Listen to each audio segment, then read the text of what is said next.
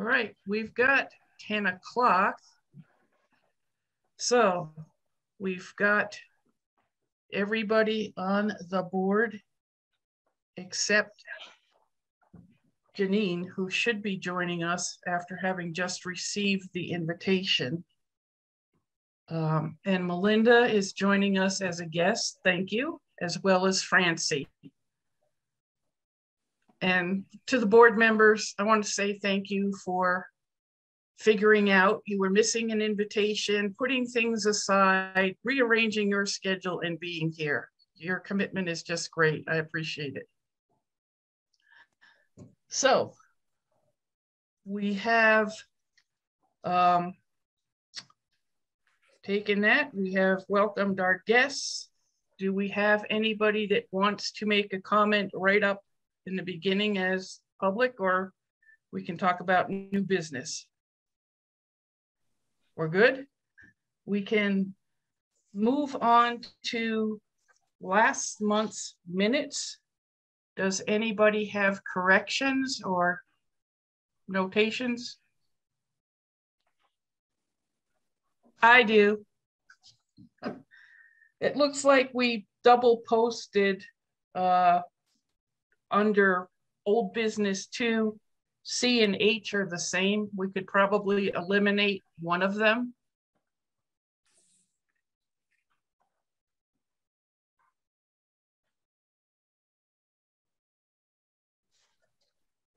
Okay, Sheila.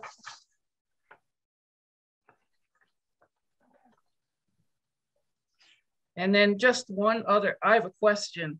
Under reports, Roman numeral 4, on the first line, it says Janine reported that there was a discussion of ire. I don't know what that was supposed to be. I don't think we discussed ire.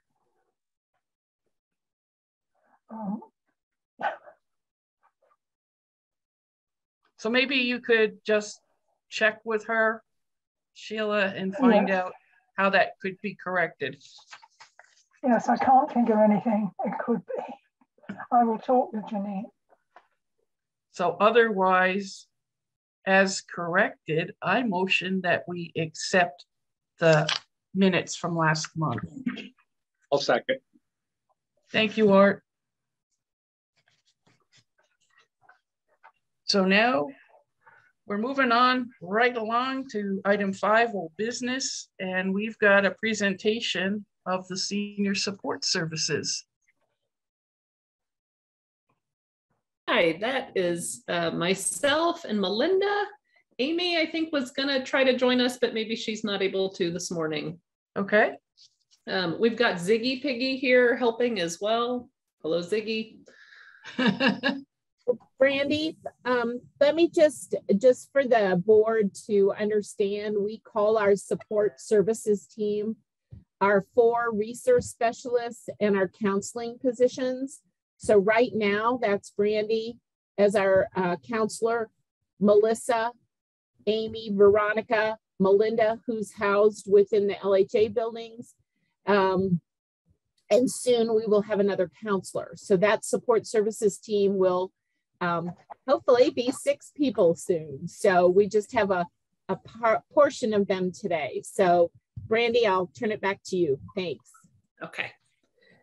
You know, we particularly wanted to have Melinda here today because Melinda is our resource specialist who doesn't serve the entire community, who serves 3 specific housing communities.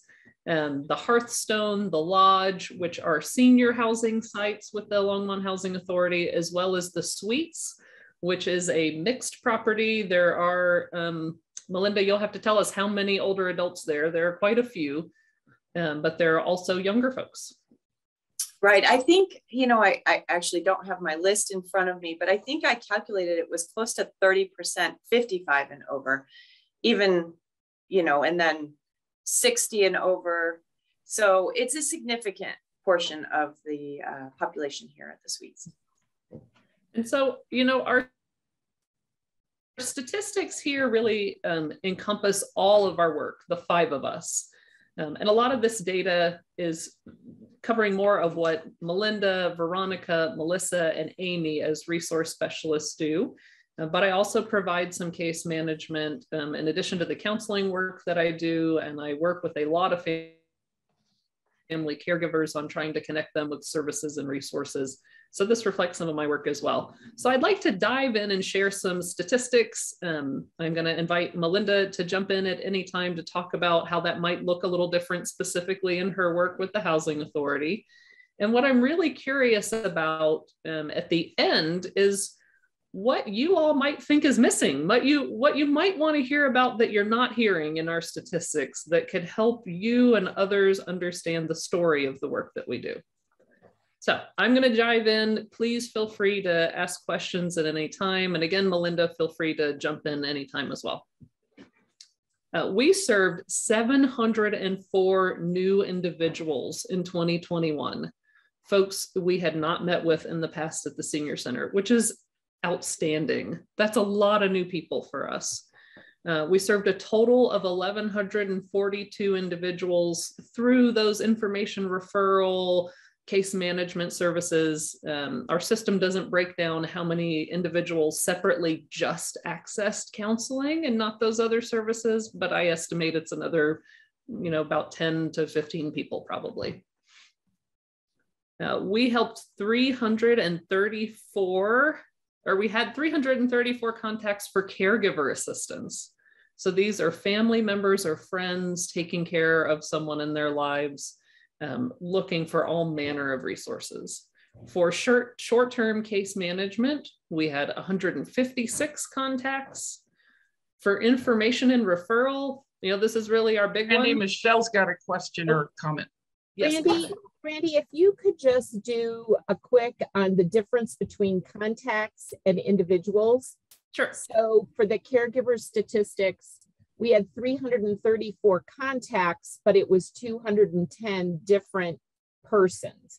Yes. So as Brandy talks about contacts, that's an email, a phone call, a meeting, and an individual is our unduplicated numbers. So Brandy, as you go through, just maybe point that out where that's more important perhaps, or more impactful. Thanks. Gotcha. Yeah. For information and referral, people who are really just trying to get connected with resources, we had 1,900 contacts with 887 individuals. That is truly the brunt of our work. And I'm going to tell you a little bit soon about how that breaks down and how many times people contact us. For paperwork, we had 524 contacts with 304 individuals. But I have a strong feeling, and I want to have Melinda say something about this, that statistic doesn't really capture the amount of time and energy that goes into helping people with paperwork, especially if they are Spanish speaking, but also if they're English speaking. Right. I mean, so a couple of things I want to say. So these statistics, I think, are going to look a lot different next year, because they only captured a small portion of my time, having come on at the end of September. And now that I think residents of the properties are more used to my presence, they're accessing me more.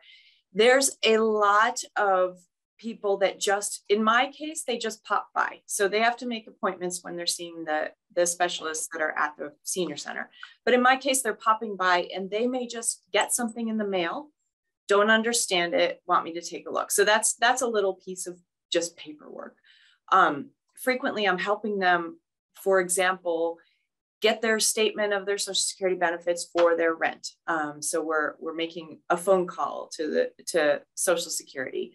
We're following up on an application for food benefits or long-term care Medicaid. There's the paperwork that I'm doing with them that's just kind of, can be anything that comes in the mail or that they've been given that they don't know how to fill out, to then our own paperwork documenting it. So it's kind of hard to capture sort of how much really paperwork, we're doing. But I know in my case, there's just navigating public benefits or just anything, you know, they'll get something in the mail that is this solicitation? Is it important? Do I need to pay attention to this? Do I need to respond to it? And then for our Spanish speakers, I'm one of the bilingual resource specialists. Sometimes they're getting things that aren't even in Spanish in the mail. So I'm helping them read them, understand them. I do have quite a few clients with some literacy challenges as well. So just helping them understand what they have. I just want to add to that. And Brandy, I know you have an example you're going to share. I think that's helpful. But also, especially during COVID, paperwork sometimes meant doing things online for people because there was no hard copy paper anymore. And individuals who struggled with paper or struggled with technology, sometimes paperwork was actually walking people through an online paper. It's a good point. Process. So go ahead, Brandy. When I filled in for Melinda's position at the Housing Authority last year, I had one very eye-opening experience helping someone with paperwork to pay for medical equipment, where we were applying for grants from various agencies to get some medical equipment that she needed that Medicaid wouldn't cover. And it took hours upon hours to do that paperwork. And I actually got help from other staff, Amy and Melissa. And it really was a shining example to me of the amount of time that Amy, Veronica, Melissa, Melinda need to spend doing paperwork to help people get the resources they need, and then helping people understand paperwork, helping people fill out paperwork, answering follow-up questions from grant agencies. It's just very, very intensive.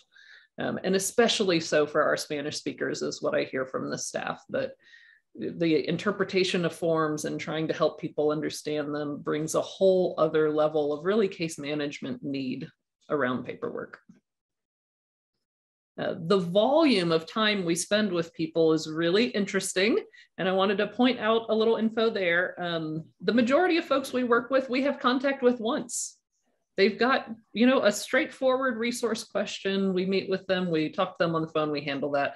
So about 559 individuals only talked with our staff once. Another 436 individuals had 2 to 4 contacts with us. 114 people had 5 to 10 contacts with us. And then there's this chunk of 30 people who we met with between 11 and 30 times. So when we meet with somebody 30 times, think about that. That's almost once a week. That's at least every other week. And the way we enter our notes in our system is if we talk with somebody more than once in a week, we combine those into just one note. So there is a small group of customers who we meet with really intensely. They need a lot more time and energy, and it's not just that kind of 1 or 2 shot thing to get their needs met. And in my case, being housed in the properties, I'm seeing the clients probably more frequently because they can just pop down and access me. Yeah. Sheila had a question. Yes, Sheila. Brandy, how many did you say are the small chunk is that you see once a week, perhaps? How many people of that is that? There were 30 people who we met with between 11 and 30 times during the year. I thought you said 30, but yeah, it seemed like a lot. Thank you.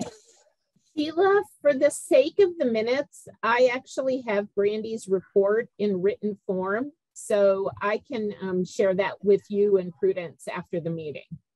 Oh, good. Good. Thank you very much, Michelle. Thanks, I'll put Michelle. my pen down for now. The way we contacted people, and you've got to bear in mind here, the senior center didn't reopen until May, and we weren't fully reopened until September. We had almost 1,500 phone calls with 764 individuals last year. We really learned that we could get a lot done over the phone that we did not think we could. I would say the majority of our customers really prefer face-to-face contact and kind of crave that. And Amy, if you want to jump in with any experience there, please feel free now that you're joining us. Yeah, sorry, I had an appointment that ran late. But with that, I think part of what ended up happening during the pandemic was we would do a phone call, but then we'd be helping with an application that required a signature. So a lot of times the phone calls turned into a drive up where they came to the senior center, we'd go out, get a signature, and then process or send in applications. So we found we couldn't do everything over the phone, but a lot of the initial stuff we could. So despite that closure, we still had 774 contacts with 432 individuals face-to-face. I want to talk a little bit about the big issues that we were working on. So we've got an at-risk category in our data set where we capture really, really difficult things folks are dealing with. So I'm going to talk about a few of those. We helped 45 people avoid eviction last year. That is huge. Folks who have actually gotten some sort of eviction notice, and we help problem solve that, and we're able to avoid them being evicted. We worked with 54 people who were homeless when they walked in the door. We were able to help 93 people obtain affordable housing. So some of those folks were homeless, some of those folks were housed, but not affordably, and needed to make a change to get more affordable housing. We worked with 48 people who were able to maintain their housing. So this may have been that we helped them with paying rent after they had a medical crisis, or they needed for it's usually very short term, like 1 month, to redirect their funds to some crisis in their life. And we made sure they could get their utilities or their rent paid so that they didn't end up getting the eviction notice. That's really important work. We also worked with 55 different individuals who clearly had cognitive concerns. So some sort of dementia symptoms. Doesn't mean they were necessarily diagnosed with dementia, but typically what happens when we work with folks who have cognitive concerns is it takes a little more work. Sometimes those are our short-term case management clients who need a little more hand-holding and time and attention to solve the problems in their lives that they're trying to solve. The very big issues that people came in for last year, our number one was financial assistance. Number two was housing. And primarily this is people seeking affordable housing, but also, like we said, we worked with 54 folks who were homeless. The third biggest issue was caregiving. So caregivers who are stressed and seeking emotional support, or who need to bring in new resources in their lives to make those caregiving situations more manageable, or to find something like assisted living or skilled nursing if they can't keep doing the caregiving at home. We do keep track of folks who are coming in and reporting abuse situations to us. And the number one kind of abuse situation we were dealing with in 2021 was financial exploitation. And those numbers are not huge. It was 10 people who were being financially exploited. But those cases also tend to be those that need a little more time and attention to help people get proper resources. And we have a category of self-neglect. So it's not that someone is abusing, neglecting, or exploiting you, but that it seems you are no longer to meet your basic needs, typically because of some sort of cognitive concern. And we worked with 14 people who seem to be experiencing self-neglect. Often in those cases, we will end up calling our friends at Adult Protection and seeing if we can work together to help people stay housed safely in the community and get the services they need. For caregiver needs, I wanted to give you kind of just the top needs caregivers we're asking about. Home care was number one. We had 209 contacts with 155 people to try to get home care in place. Respite, which is usually a part of home care, but can be different. 101 contacts with 70 individuals. And then we had 79 folks we referred to caregiver support groups, or I'm sorry, 79 contacts with 67 people referring to support groups. And why that number is larger, like why it would be that 67 individuals would need 79 contacts, is that sometimes we have to talk about support groups more than once before somebody really says, yeah, okay, I think it's time that I try that out. And sometimes we refer people to support groups and they are not at all interested, but 6 months later, they say, oh, okay, I think it's time for me to get that kind of support.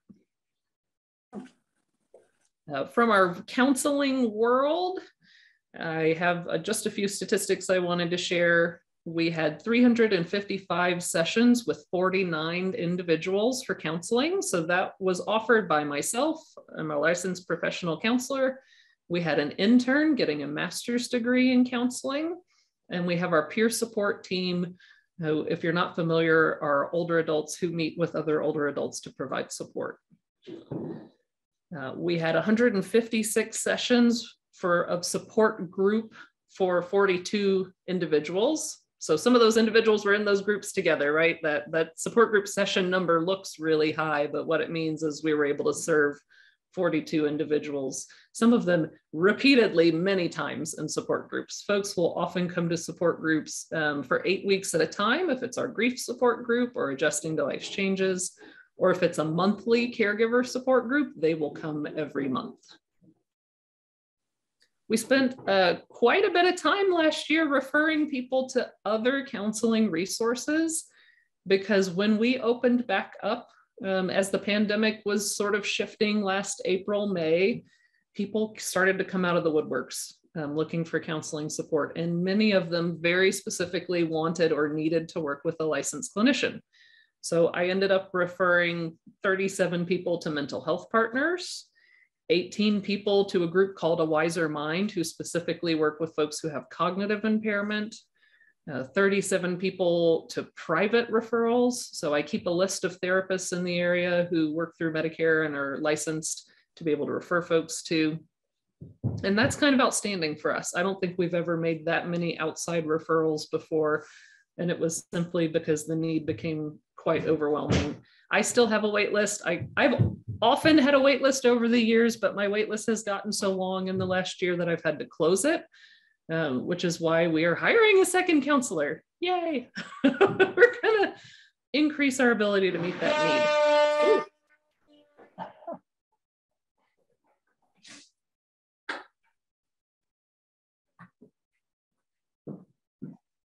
Sorry, that's the flooring.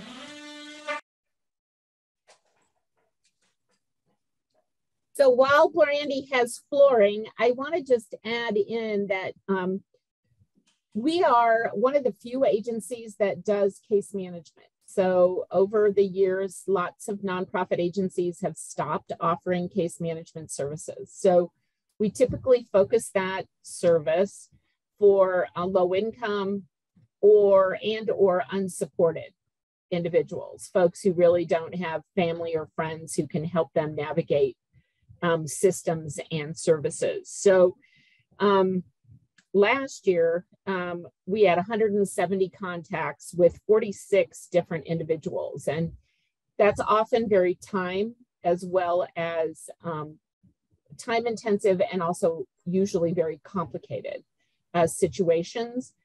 Some of those individuals have been referred to us. Actually, we're getting more referrals from the City of Longmont co-responder team as they are out and about with police and responding to situations. The Longmont co-responder model is really a triage sort of approach. And if they're an older adult, they often refer those folks to us for information referral and at times case management. So that's a service, I think, somewhat unique to us. And we are also very mindful it could quickly overwhelm us. So we're cautious in our approach, but we are not, but we do it. But we're just very mindful of what case management needs. Brandy, are you ready?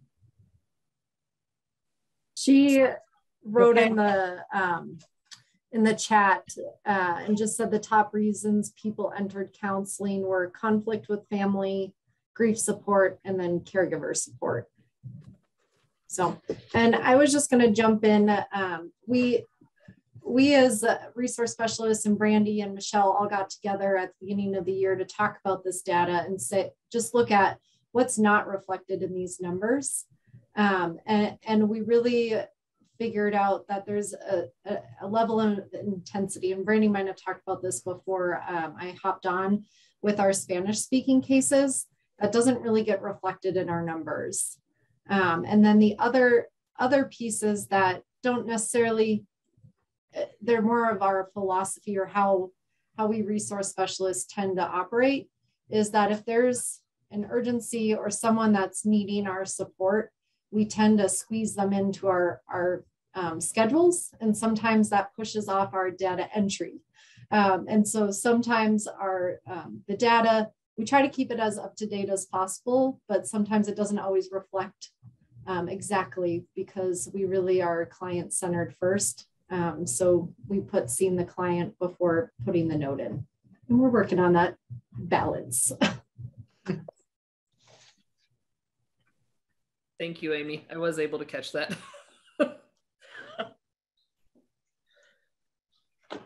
Are there any thoughts folks have about kind of what's missing in telling this story of our data?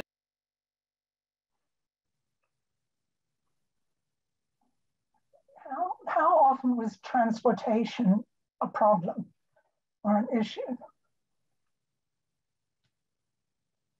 Can you hear me okay, or is there too much noise? Okay. For transportation, it looks like we had a total of 128 contacts about transportation. So in conjunction, I didn't give you numbers for those top concerns earlier. We had 2,000 contacts for financial support. We had 1,000 contacts for housing. So transportation was very small in comparison. So it's probably important to just put some parameters around the transportation question, Sheila. So during COVID, there was a reduction in some transportation needs because folks didn't necessarily, they were making different choices about the beauty shop or this, coming to the senior center or that. But I think what VIA did and other transportation providers is they really prioritized a COVID-related transportation. So transport to vaccines, to testing, et cetera, delivering groceries. So they kind of changed up.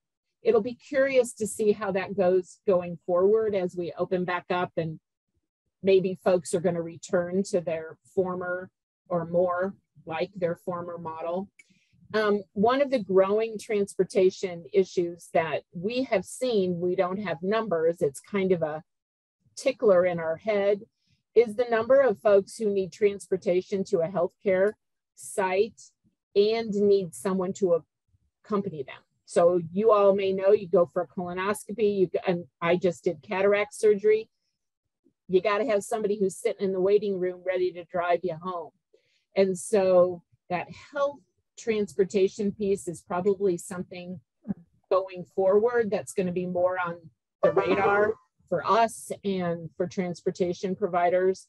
Cultivate has had a program that's been a good one, but it's a reliant on volunteers. So transportation is kind of emerging again, and we'll see where that takes us, but a great question.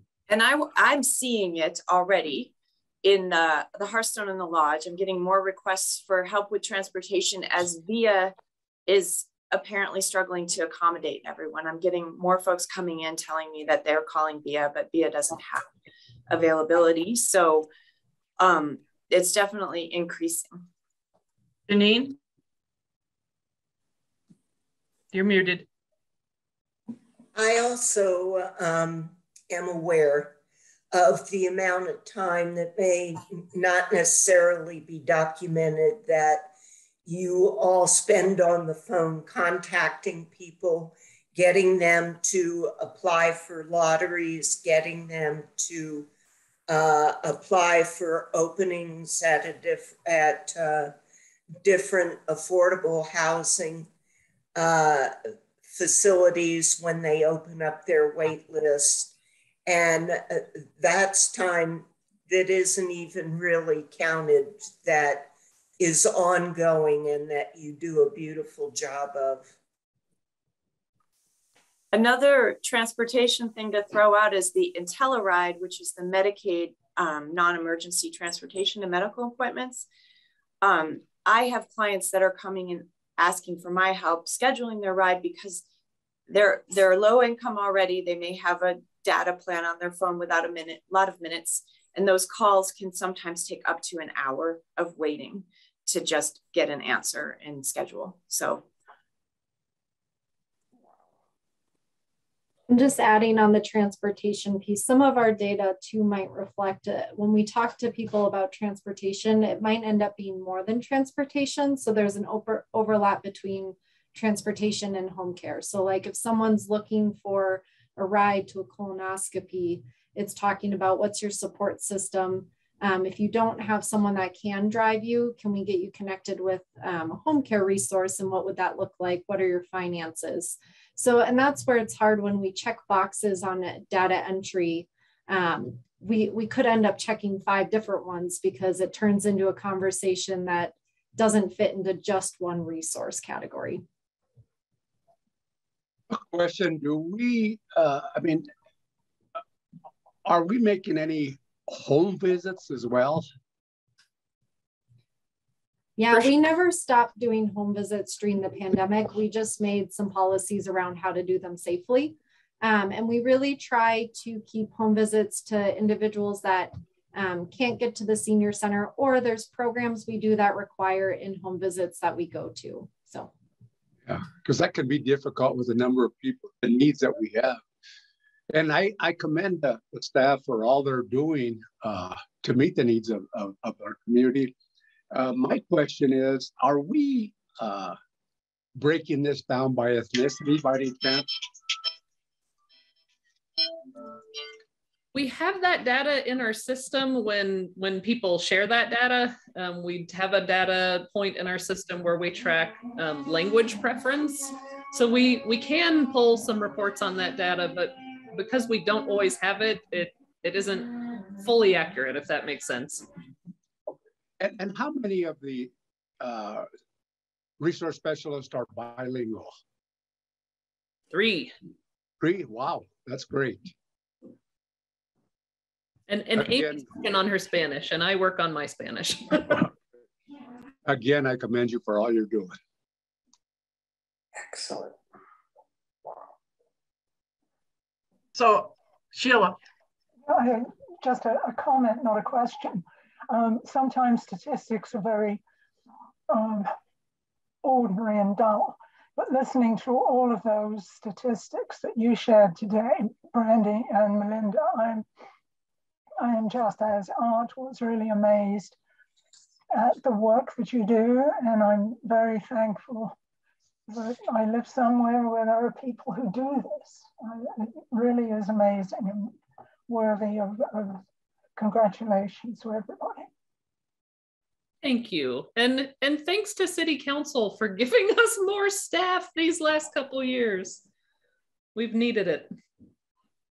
And I just want to do a shout out to Janine, because she is our resource volunteer, and she has offered immeasurable help, and some of these statistics actually reflect the work she has done in doing follow-up, making calls, helping people with LEAP and various paperwork.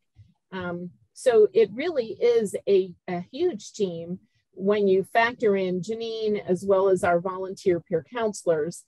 And the other piece that I think Brandy didn't really speak to, or anyone, is our front desk staff make the vast majority of all the appointments for Melissa, Amy, and Veronica.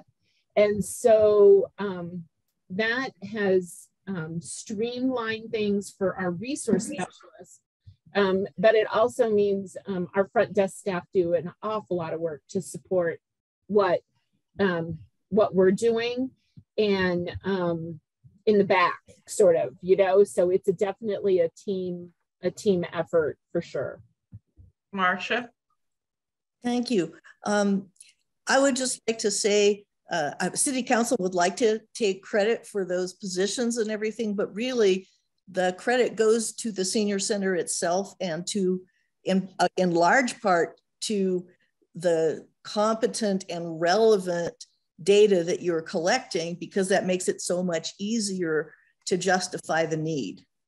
So, you know, a lot of times we get the answer from other supplicants for money, right? That, well, we can either choose between doing the work or publicizing the data, you know, and you have obviously managed to do both. And that's one of the reasons why you're so effective. So, you know, all of the merit belongs to the Senior Center and to this board. You're so effective. Thank you, Marcia. And we as staff talk kind of regularly about what do we need to do to have time to do the data pieces, because we know this data is not entirely accurate because we're missing when we just didn't have time to enter things. And we know that's really important. So thank you for just reiterating for us that it is important for us to do those pieces. David?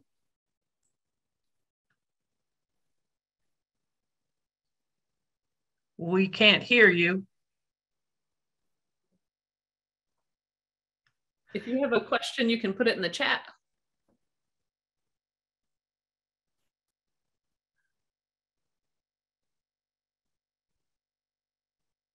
David's having trouble with his audio this morning, I know.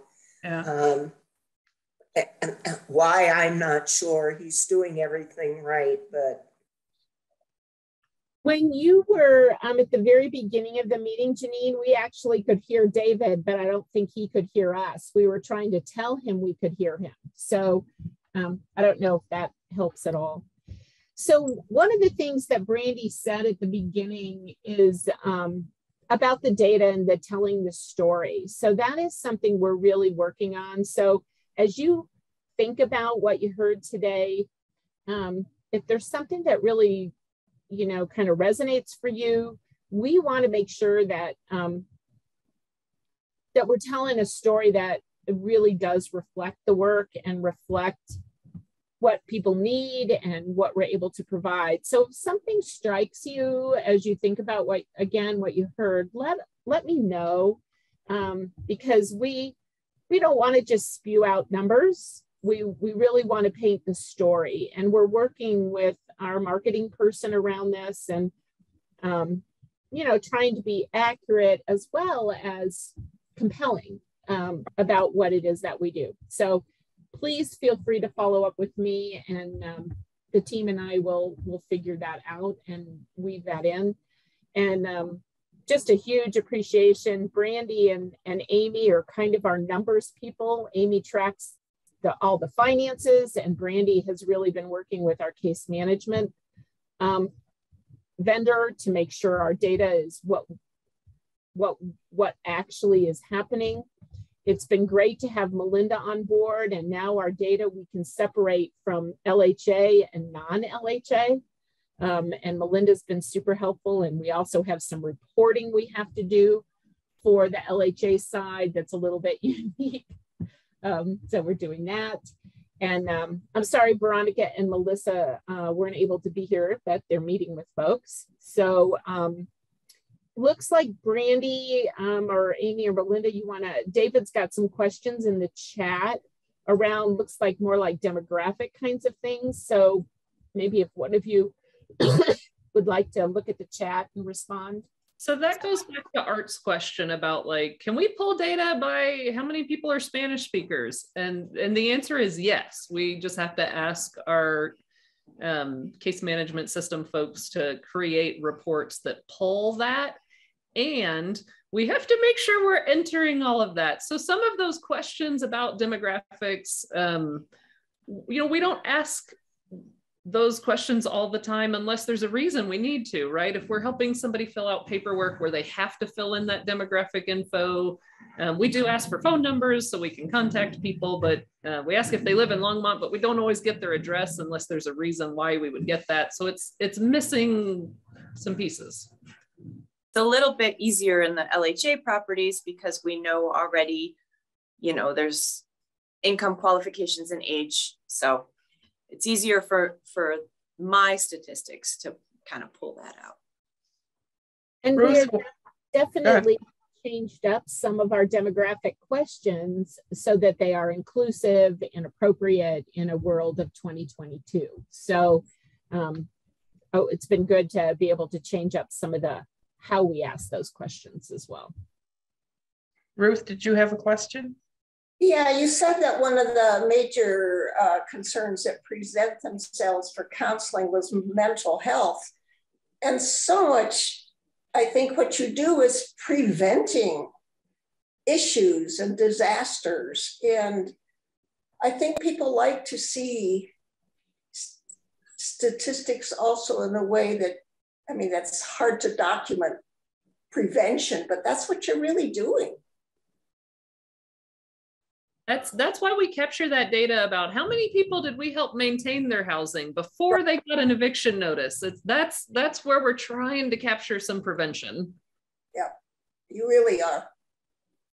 And one of the things that we're working toward, and I'm going to say this in a minimal way, is with our county area agency on aging and starting to look at how we better collect outcome data.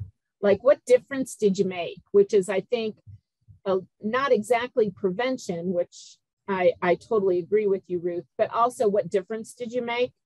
And so we have, Brandy and I have been a part of a team with the Area Agency on Aging so that we can start to align a few of our data points so that we can start to really look at the outcome, what did it matter? Kind of thing. And so it's a great question. And I'm just going to say, keep asking us, because I think that's the future. We really need to do a better job about being able to document the outcome. And the outcome, which Brandy gave the example, is a good one. And I will say, I did not pull a report, but we can on our closing evaluations when people do have counseling, which is optional, but our return rate is pretty good. We almost never have someone say that counseling wasn't helpful and that they would not recommend it to someone else that they know. The feedback is really overwhelmingly positive. When people work with our peer support volunteers, our intern, when they go to support groups, we do offer that follow-up evaluation to see, did this make a difference? And I wish there was a way to capture, this is one of my favorite stories. And we had a gentleman, a monolingual Spanish speaker gentleman who needed teeth, needed some significant dental work. And after he got it, he came in, and I think a couple of us were in tears because he was so appreciative that he could go out, he was comfortable visiting with people, and he was eating again. And, you know, how do you collect that? You know, that was an outcome that made an incredible difference in his social and nutritional and health life. So we're very fortunate. We get folks who express their appreciation in different ways. And when he walked in here smiling ear to ear, it was one of those moments that I will hold for sure. So since we have a lot to cover, I think we should move on. And Brandy and Amy, thank you. And Melinda, for all the information you've given to us. Prudence has joined us, so she can take over taking the minutes. Sheila did that for you in the beginning. Thank you, Sheila. Thank you so much. Thank you. And now we're going to, what? Something? So there was a conversation about how to measure outcomes. Was that correct? So one of the things, I'm a case manager, you know, because I'm a nurse. Well, I'm certified in it. But one of the things that we do, because the value is, how do you prove a negative almost? Because that's what you're really looking at. And one of the things is that I'm not sure whether this will work, but there's projections you can use, like how many people would have been homeless. So you have a base number. Let's say 5% of your population in Longmont is going to be homeless. So that equals X amount of people. And then you say, out of those X amount of people, X reached out to the senior center and X got housing or housing assistance. That's one way you could do it. It entails a lot more work. So it's just like, okay, I'll give you an example. They got home health care. 10 people were eligible. 8 of them went. So 80% of them did not return to the hospital. So that's kind of how we do it.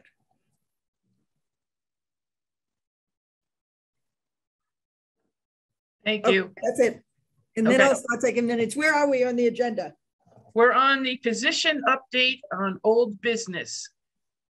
Okay.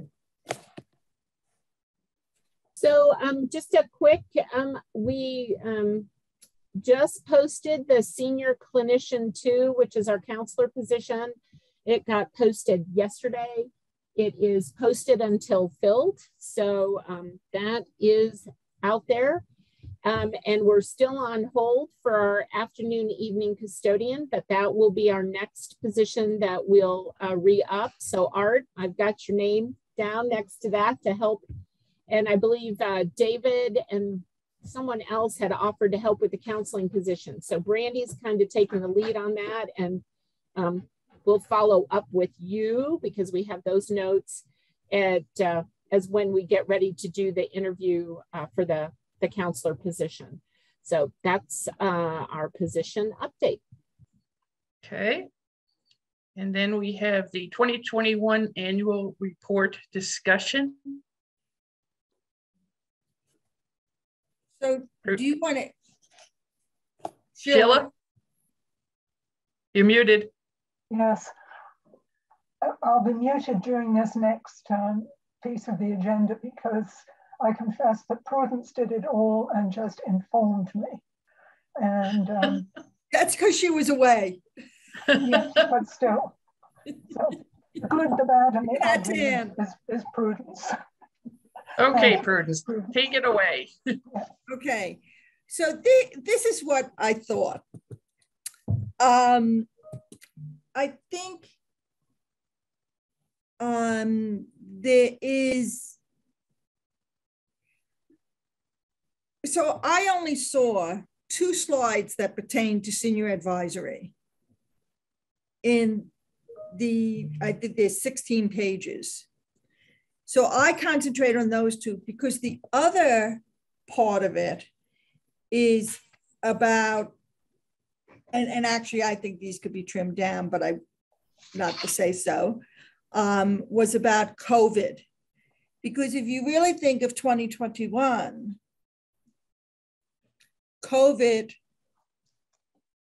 you know, once people started getting vaccinated in February, that changed the whole thing. I mean, I still think we did a lot. I'm not sure whether it needed 3 slides. However, I also understand that it may be something we want to keep in 3 slides. So that's one thing. There's also a bunch of statistical information, which I know Michelle has. So I left those blank. I X'd them out. And that goes back to what you were discussing before about outcomes, how to really show that. Because to say I saw X, you know, I think it's important. In the future, you may want to think differently about it as you struggle, and I'll use the word struggle to reflect outcomes. So when looking at the last slides, they had 4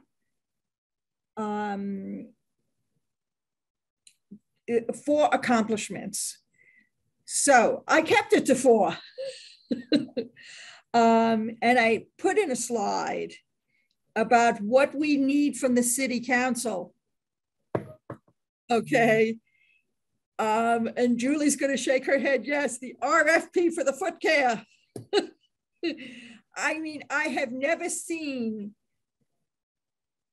but I've just dealt with something else with purchasing there. I'm not sure whether we should farm the whole process out because it seems like the city is unable and does not have the bandwidth to take a look at an RFP for foot care without adding 15 other things. This seems,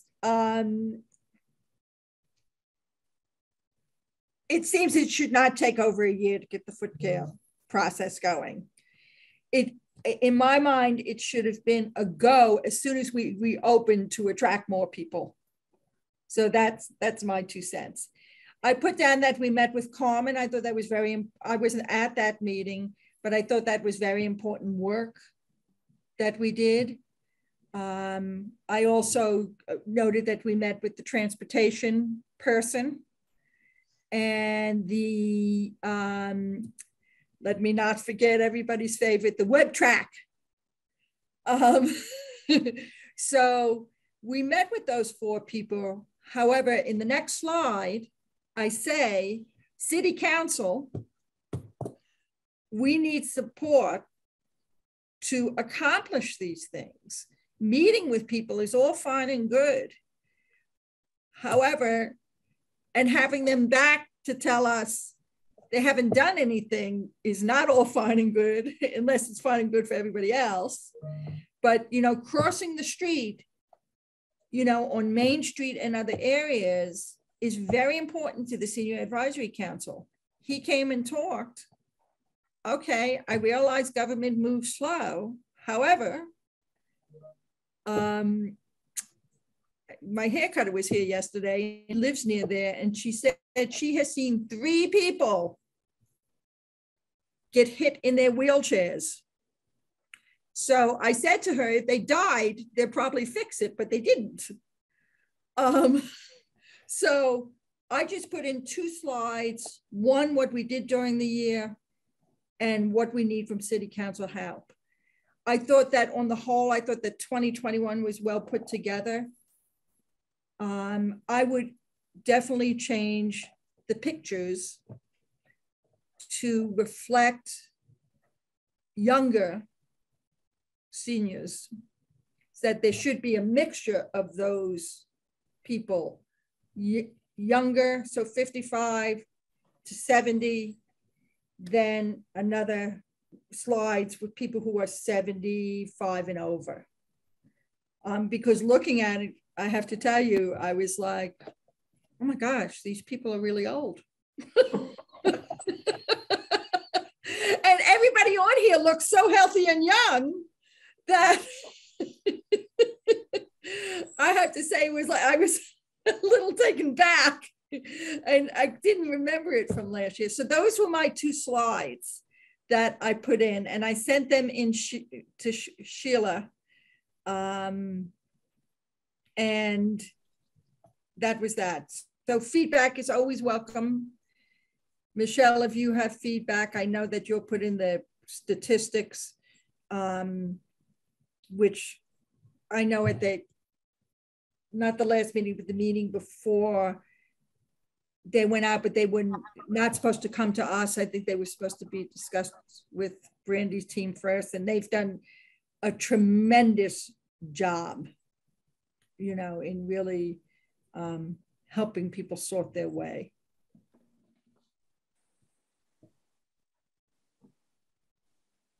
Questions, comment, changes you would like to see? City Councilwoman, please. You're muted. I know sometimes my space bar unmutes me and sometimes it refuses to. This is almost an aside. I would kind of emphasize the walk light programming issue a little bit. The reason being that although I think it was Tyler who came and spoke to right, Tyler. And he is going to Fort Collins with a promotion. So, you know, it's good for him.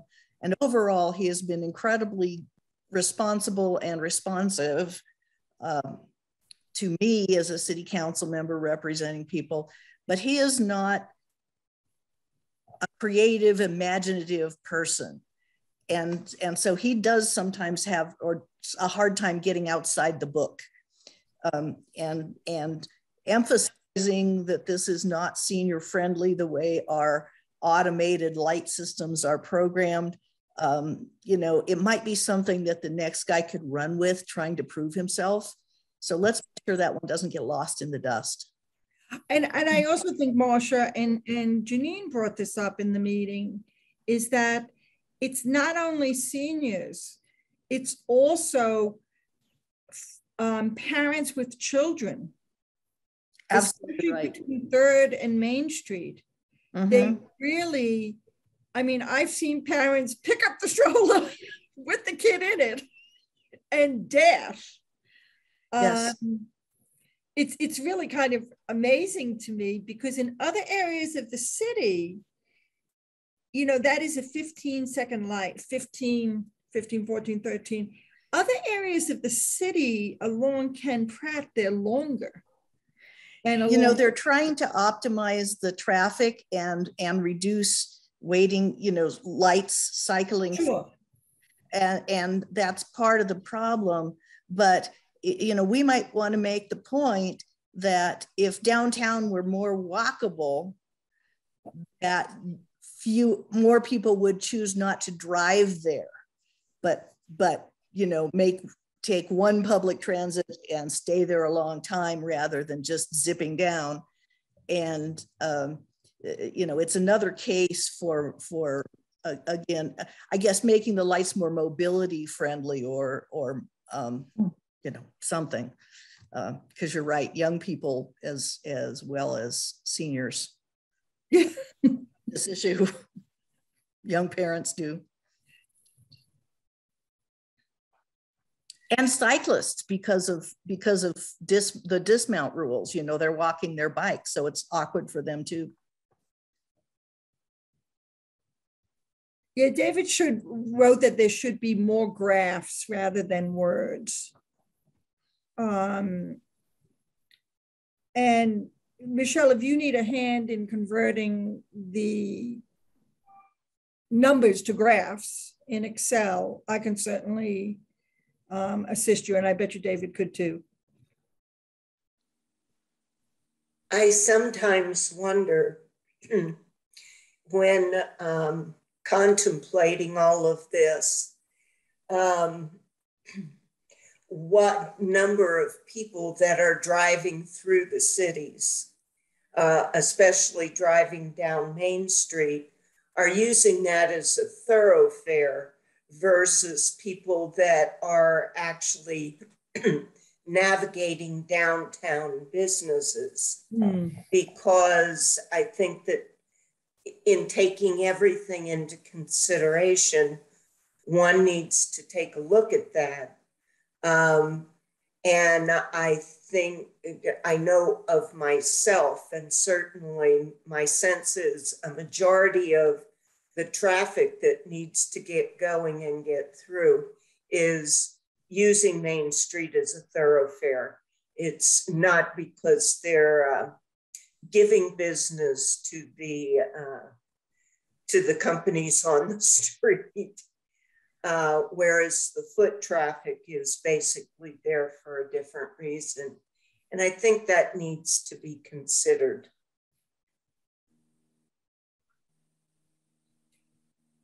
This is Michelle. You know, Prudence, I would, and if I didn't say this clear enough throughout the last several months, let me be really perfectly clear.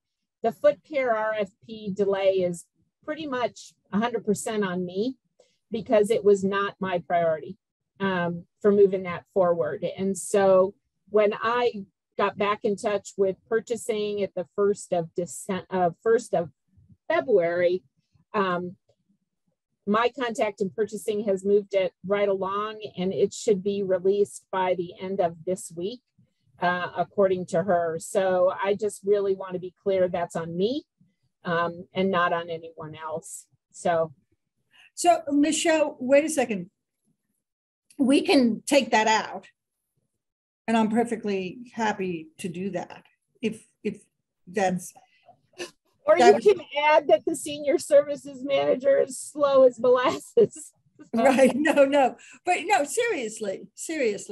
However, if I heard you correctly, in February of 21, is that correct, or is it February of 22? Oh no, I finally took it off my back burner February of 2022 and relit it because it's been sitting with me. It just was not a priority for me. And, okay, I understand. Purchasing has responded really well. So it should go out the end of this week. Okay, so we can delete that bullet. Or thrash me. It's either way. No, I think we should delete that bullet. No, I mean that's okay. That I'm maybe is everybody else comfortable with that? I'm pretty comfortable in deleting it. Sure. Yeah.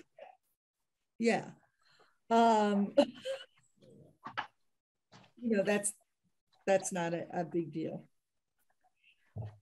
The other question I had, and I should have asked this a long time ago, I have never understood, and my fellow board members can educate me, as why we are involved with the Longmont Housing Authority.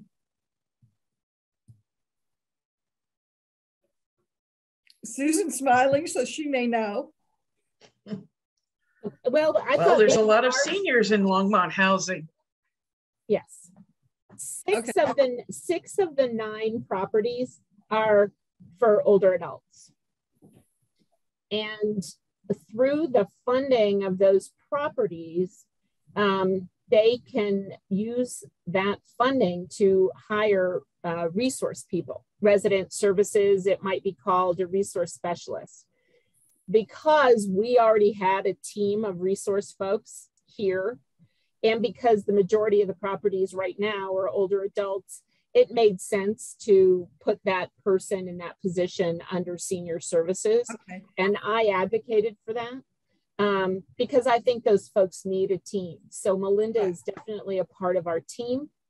And she also gets extra support from Brandy regarding anybody who has behavioral health issues. So we're working out kinks. It's not a perfect alignment, but I think it makes good sense. So the city general fund is not paying for that position. That's actually funded through the housing authority, which is appropriate because that's where the funding comes, but it is housed, I think, appropriately. And it's been good. That's my feeling. And I don't know if Marcia would want to add anything else as a Housing Authority Board of Commissioner. Go ahead, Marcia. Yeah, I would, in fact, because in fact, it was a stroke of genius and a lifesaver to share resources with the LHA in the way that the Senior Center has done. This is a nationwide trend that between the way HUD has been working, especially during the previous administration, but also many previous administrations, and now that housing authorities reach this inflection point where they kind of crash and burn, and ours did that, and could not sustain itself. And the city of Longmont came in and with a truly heroic effort rescued it. And if our different agencies, and most especially the Senior Center, had not been willing to step up and had been resistant to that, it would not have succeeded. So, maybe we can hope that the Senior Center might get resources back. In fact, it already is, right? Thank you for free new case managers, but it had to happen. And even in the properties that are not dedicated to retirees, a majority of the residents are over age 55. And so the synergy is there, and it was, I can't emphasize enough, it was a lifesaver. So Michelle, thank you, Marcia. So Michelle, what we may want to do is replace all the COVID stuff in the beginning with such good work that you did in recognizing the synergy between senior housing and the senior center and the accomplishments of the counseling people. And that way, that'll take away the RFP issue. What did she do with her time? Yeah, right. No, seriously, one slide on COVID. And then I think that you know, as Marcia and yourself explained to me, that I think that's a real accomplishment, and that's something to be right. Like the survey you guys did there, I mean, that was really brilliant, and that should go in the PowerPoint, because you did a great job. You surveyed, you got counselors for them, you know, the move in and the move out with, you know, redoing it. That took a tremendous amount of work.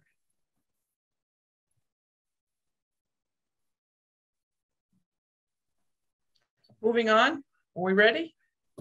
Yep. So we're on D, goals for 2022.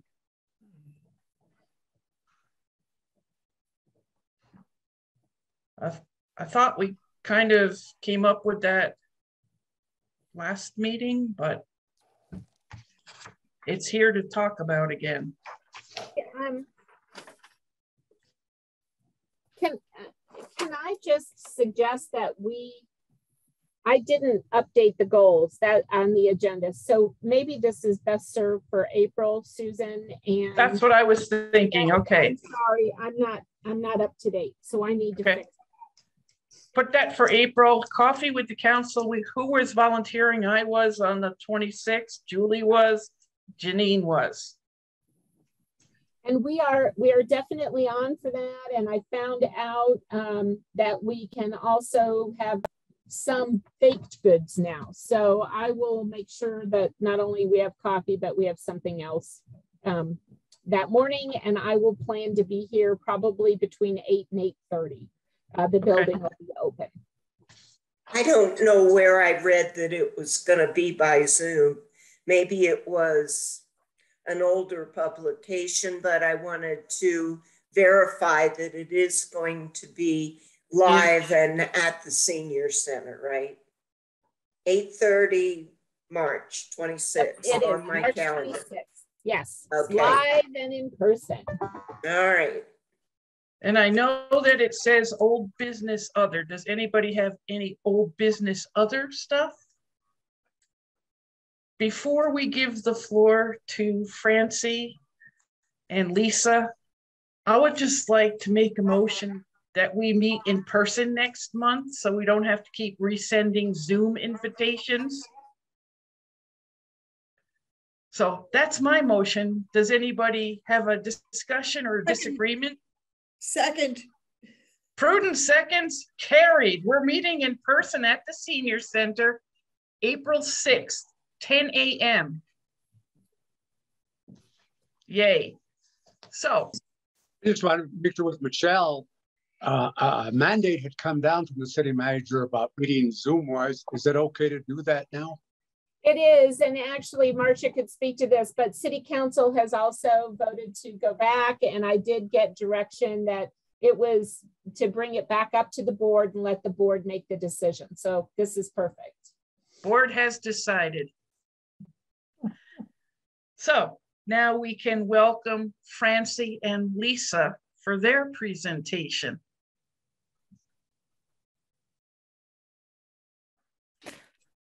Thank you for having us today, President of the board and the rest of the board. My name is Francie Jaffe. I'm the Water Conservation and Sustainability Specialist. Even though my job starts with water, I'm actually talking about waste today. I'm also joined with Lisa Knobloch, the Sustainability Program Manager, who will be supporting us in this conversation. So I have a presentation that I will share.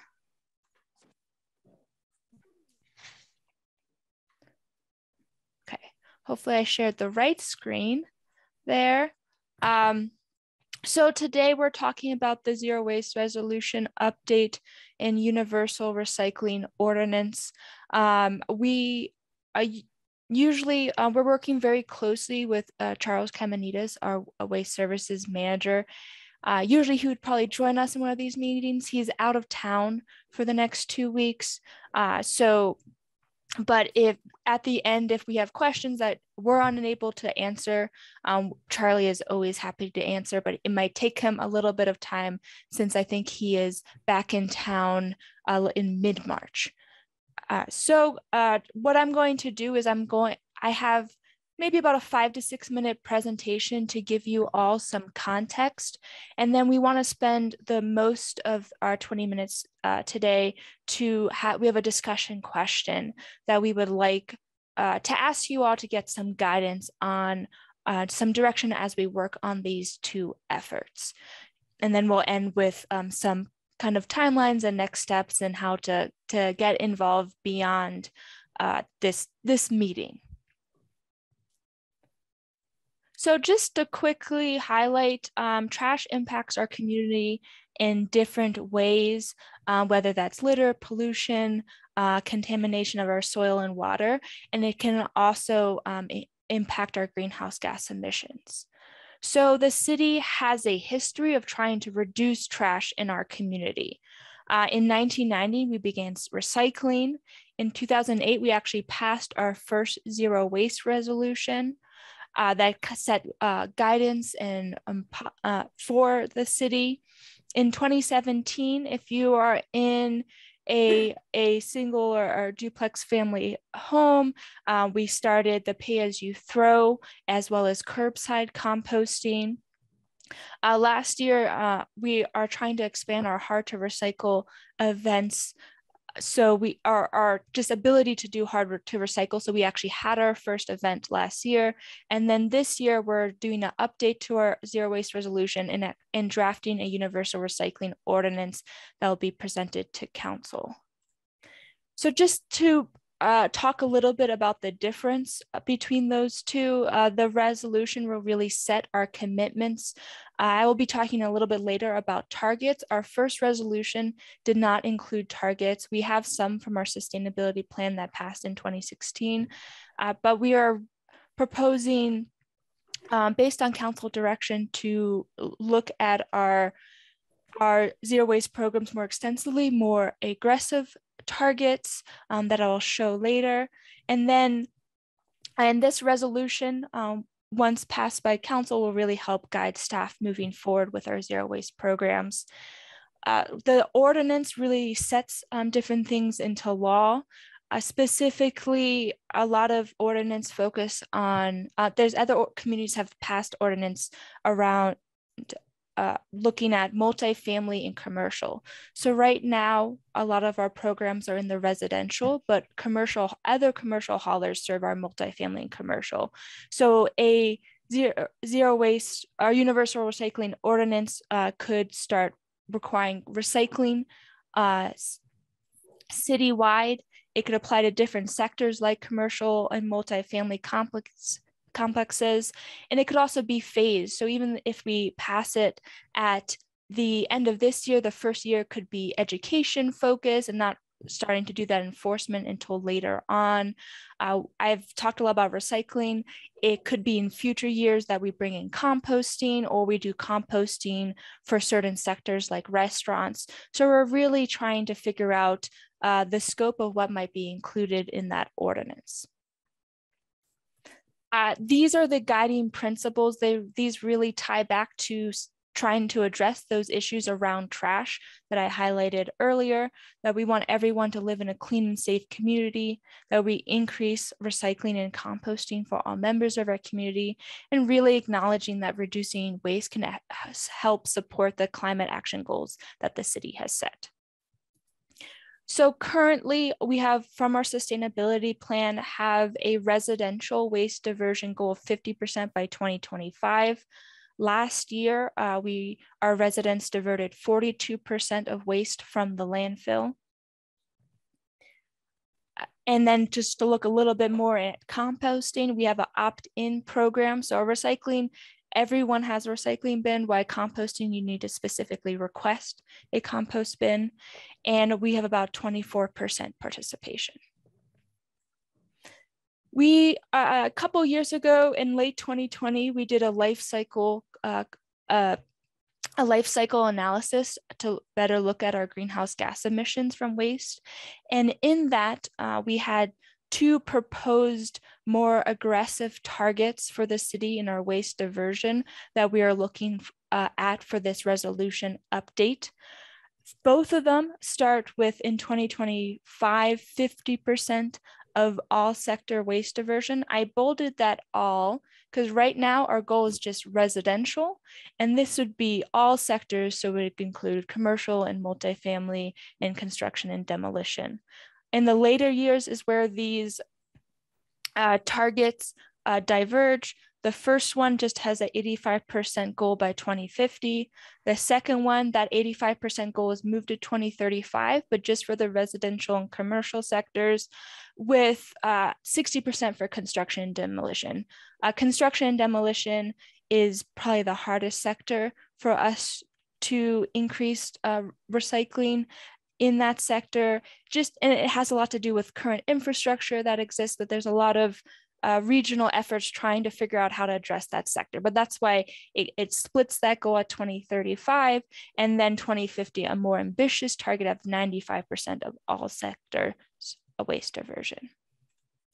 So just to kind of summarize what I just said, our main goals is that we want to set more ambitious goals for the residential, commercial, and multifamily sectors.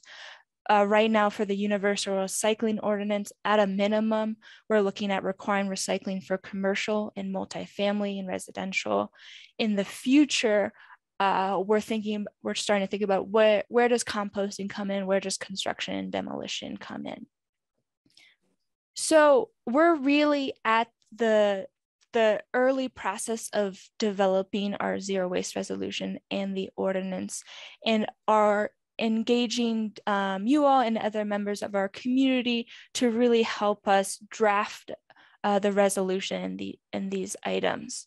So our main question that we'd like to discuss with you today, with these increased targets that are much more ambitious than our current targets, what are specific considerations for older adults?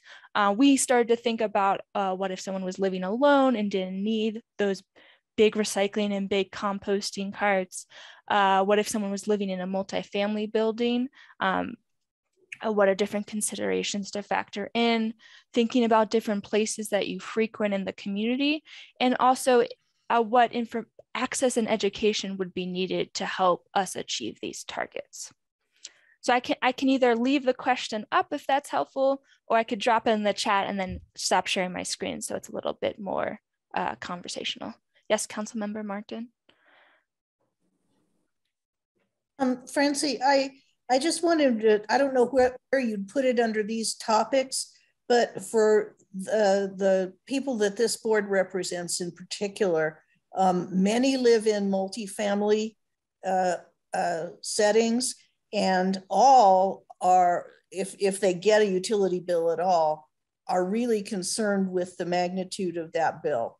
So we would like to understand for the different programs, you know, in the 85% composting version, for example, is that going to be mostly paid by businesses or whatever? And also, you know, are there going to continue to be options that allow people to keep their fees low, like pay as you throw, you know? If you use every other week landfill diversion with the small bin, then it pays for your composting opt-in, for example. And I think those things are going to be really important. So I would just like to explicitly introduce those two items to the discussion. I'll just jump in really quickly. Thanks, Councilmember Martin. As Francie mentioned, I know a lot of you, but if I haven't met you before, I'm Lisa Knobloch, the Sustainability Program Manager. And part of this process will also be doing data analysis. So looking at those two different target scenarios that Francie talked about, and doing a cost benefit analysis of what policies or programs would we need to put in place to meet those different scenarios, and what would the cost be, so that we can have a really informed discussion around, you know, what are those cost implications and where might the revenue need to come from in order for us to make sure that, as you're saying, Councilmember Martin, that those costs don't unduly burden different folks in our community. So we don't have that information yet, but that's part of this process for us to learn that. And Francie will be chatting about this in a minute, but we also want to come back to this group before we take a final resolution to council, so that you all can see whatever is in there and make sure that we didn't you know, miss anything or accidentally put anything in there that might have some sort of unintended consequence to that effect. But thank you so much for bringing that up. That's definitely, and that's a comment we're hearing from a lot of folks as well. You know, everybody's getting squeezed, and we know utility rates are going up, and we want to be mindful of that. Prudence? So do we know what the barriers are to composting?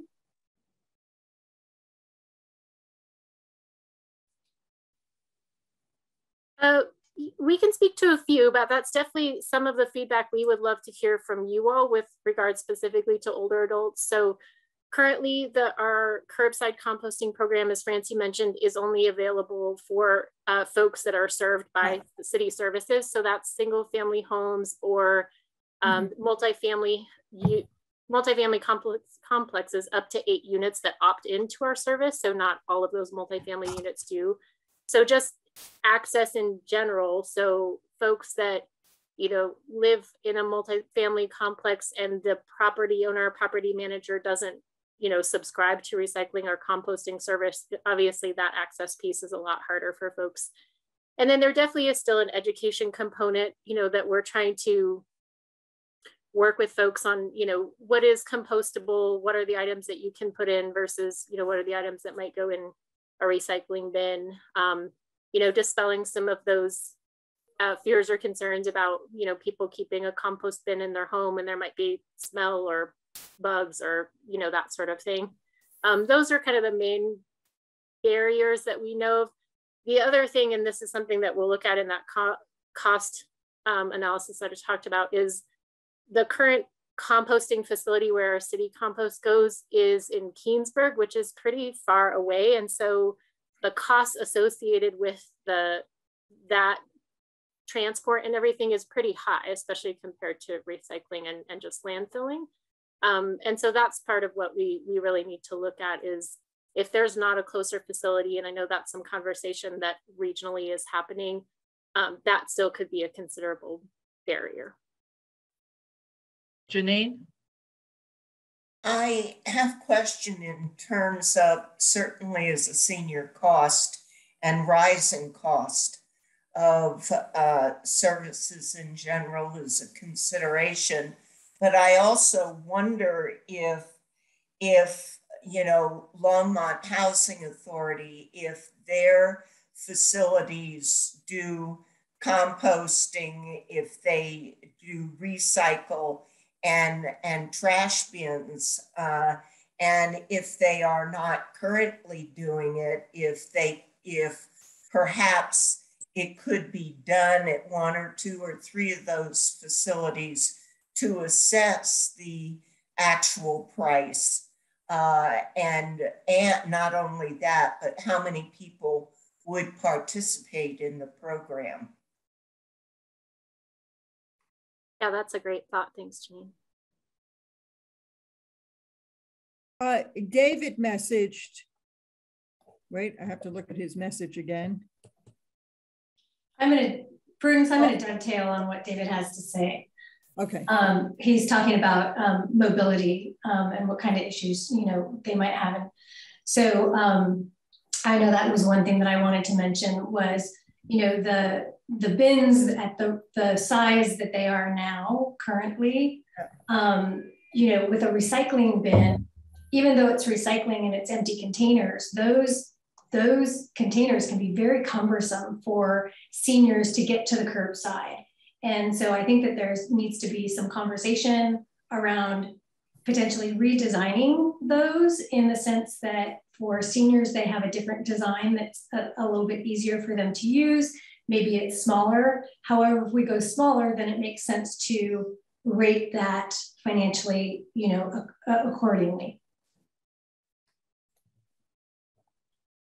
And Lisa, I don't know, do you and Francie get out to actually see some of the multifamily dwellings? I'm extending an invitation. You can come to Southwest Longmont and see 200 condo units and see what we're up against with recycling. Anytime, be glad to show you, but I don't see how it's going to work here. Actually, some people have tried it, and Charlie said, oh, that's not going to work. And so they had gotten a compostable bin, and they took it away, even though we have city services here. And is that largely just, Susan? I think we'd love to take you up on that. I think that'd be really helpful. Anytime you let me know. Yeah, we can connect with you. I'd love to know, is that mostly just space issues or education issues, or kind of what were both the main things? Both. Okay.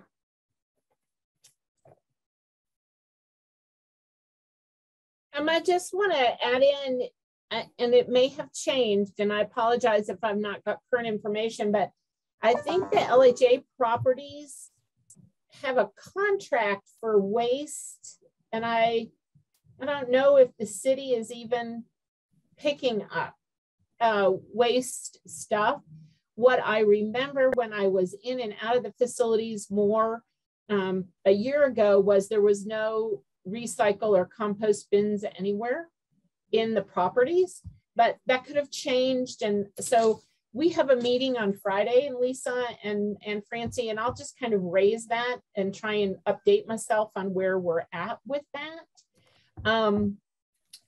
The other piece that has sort of emerged, and this is across the community, not just in the LHA properties, is how we help older adults get rid of large items or items they cannot physically manage. So we actually help with some of that in terms of the cost, but at some point, I think that larger item or too difficult, cumbersome, heavy to move, I don't know where those items fit into a waste removal plan, but happy to talk to you about that at another time. Lisa, did you say we're transporting our compost to Keensburg? Is that correct? Yeah. So it doesn't seem worth it to compost financially. That's kind of what I'm hearing. Is that correct?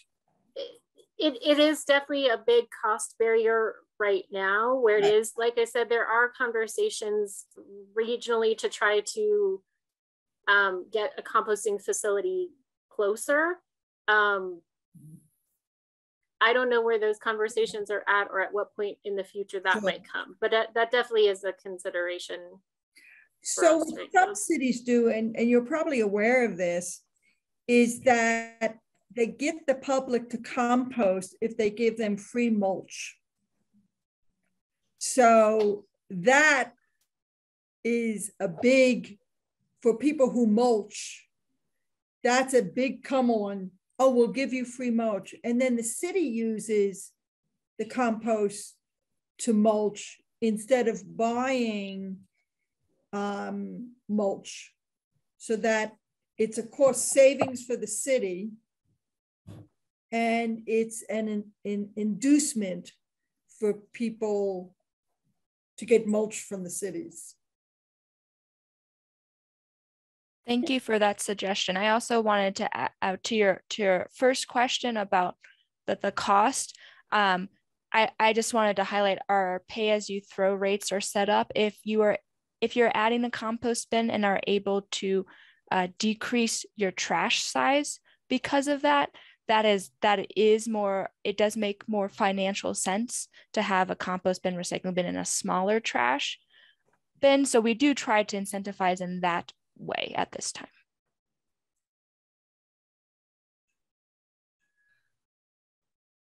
I just wanted to put out there, Prudence, that down at the recycling center, you can actually go and pick up city mulch.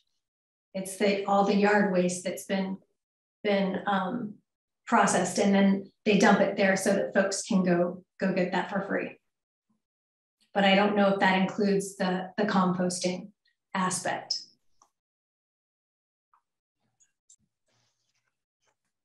I was shaking my head, but I'll also verbally say it does not include the composting aspect at this time. Any other questions? Yes, I have a question. In reference to compost containers, it appears, I mean, when I look at my neighborhood anyway on trash days, that there's very few people that have those compost containers. And I'm just wondering, is a little more education needed on that, and letting them know what is the result of composting versus throwing it in the trash or whatever. And I agree with cost too. I mean, I live here in Prairie Village, and there are several seniors in this area, and there's no, I mean, I can understand that they are not going to pay, what is it, $72 a year for a compost that they'll use where there's very minimal amount of compost materials that are going to go in there, other than during the summer months, of course. Janine? Well, I look at it in two different ways in terms of compost. There is the compost scrap stuff that we use in cooking and preparing foods and things like that. And then the bigger compost, which is leaves and yard debris, and they're really very separate things. And you're right, Art, that the compost containers for household compost are really quite small. And even though they are sealed, when my neighbor puts hers out, she has to kind of protect against the animals that come. And I mean, they smell. There is reason why people aren't real anxious to do compost, and they wonder if this little, pail of compost is really going to make a difference, unlike the yard waste leaves compost, which that's a different issue. The recommendation for education is definitely helpful. I don't have the specific numbers off the top of my head from our life cycle analysis, but I'd be happy to share some of the findings we had there. That we did find that increasing recycling and composting can have significant impacts on increasing our avoided greenhouse gas emissions. So just thinking from our greenhouse gas emissions standpoint, but I can share some of that information with the board after this meeting, if that is of interest. Yeah, you can probably send that to Michelle and she can send it on to us. That'd be great. Thank you, Francie. Any other questions, or are we ready to tackle the next? Michelle. Just another thought, Francie and Lisa, to tuck this away, but I think that there are some opportunities within public works overall to look at how we support older adults. And I don't have a solution, and I hate raising something without some thoughts in mind, but whether it's getting your trash bin to the curb or your compost to the curb, or in the winter, looking at how you get snow removed so you can take care of that. There are issues over the years with some older adults and individuals with varying level of ability, physical abilities, who can participate physically in some of those.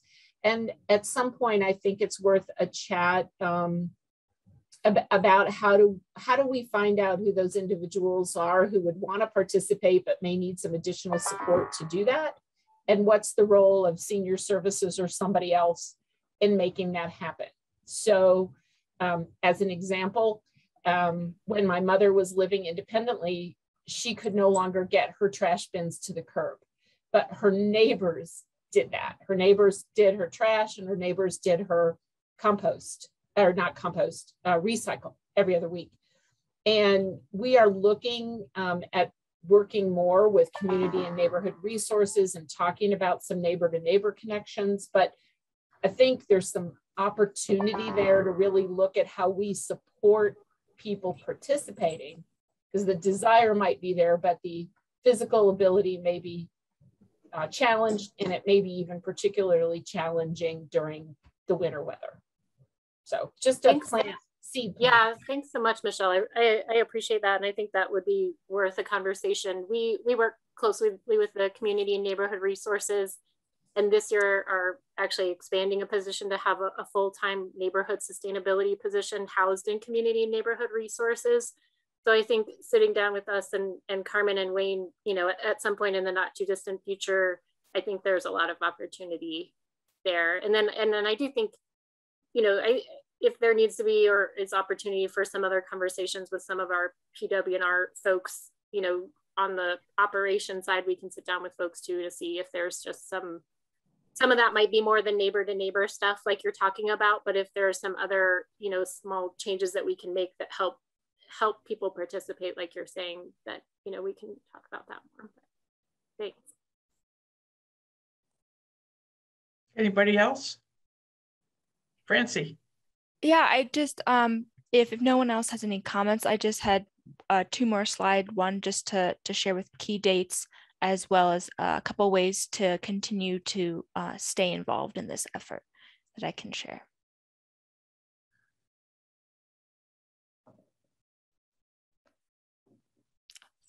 So just really quickly, as Lisa mentioned earlier, we will return in May.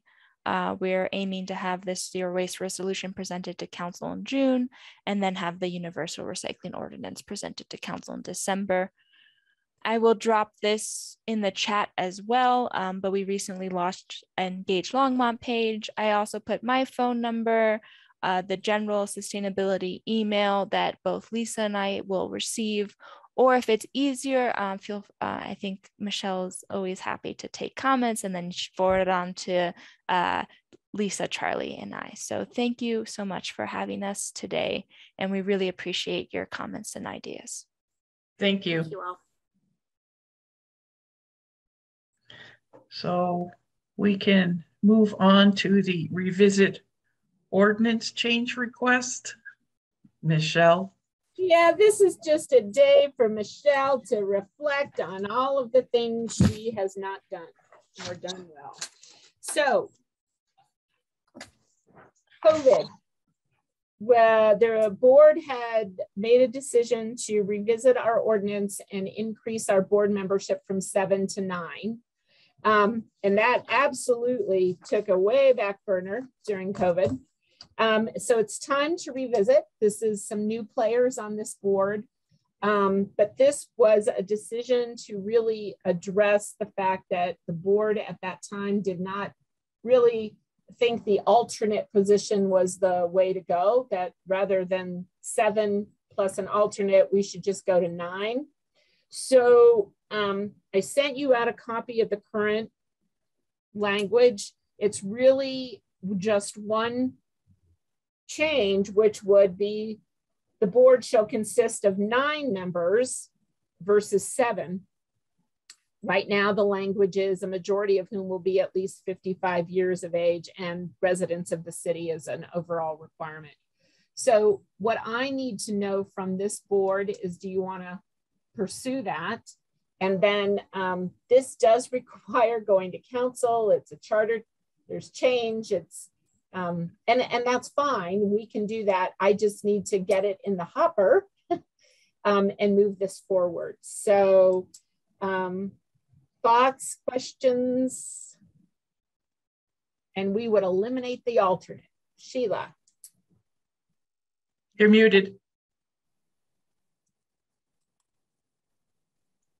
Just one question, and it's really one word, and it's why. The board at the time had thought that that would address we just would no longer have an alternate position. Do we have to have an alternate position? No. Well, at the time we got it, we did. Marcia, do you want to jump in here at any point?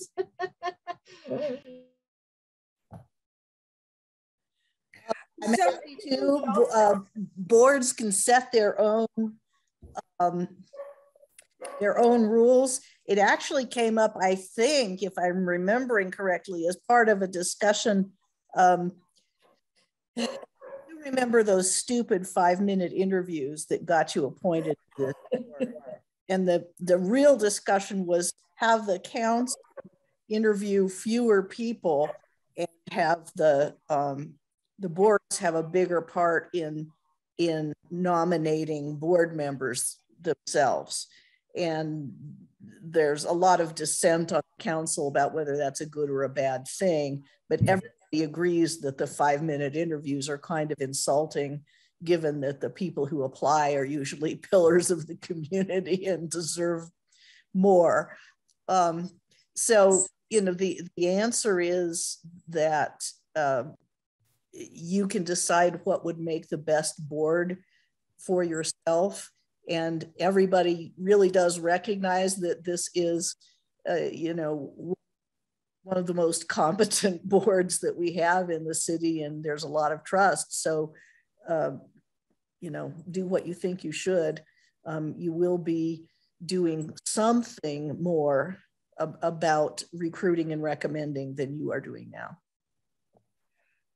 And while I've got the floor, I have to leave 15 minutes early. So if you have other questions you'd like to ask me as a council member, we should do that soon.